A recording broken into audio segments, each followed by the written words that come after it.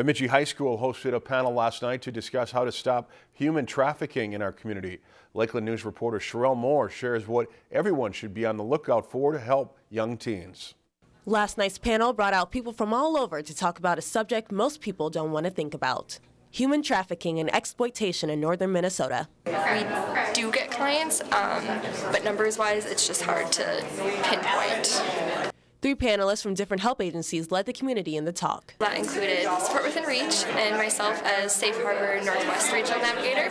It also included Evergreen Youth and Family Services, North Holmes Youth and Family Services, and the Bemidji Police Department. The discussion started with a video about how teens averaging in ages from 12 to 14 get exploited. They talked about how in this day and age, most predators are reaching out to them on social media.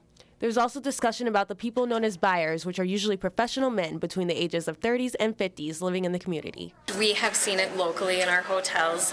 We've done 2 sex trafficking that has developed from reactive investigations at the hotels. Panelists say the best thing the community can do is to educate themselves on the signs of an exploited teen and be alert. Looking for things such as older and younger people together in the hotels that don't fit in a familial type setting, and then that type of controlling behavior a lot of the times, and just really monitoring parties that may be trafficked are paying attention to their cell phones, have multiple cell phones. You don't necessarily need to approach them or put yourself in a situation, but I really believe if you see something out of the ordinary, it doesn't hurt to say something to somebody. In Bemidji, Sherelle Moore, Lakeland News.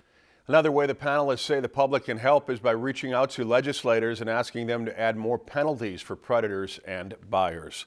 If you enjoyed this segment of Lakeland News, please consider making a tax-deductible contribution to Lakeland PBS.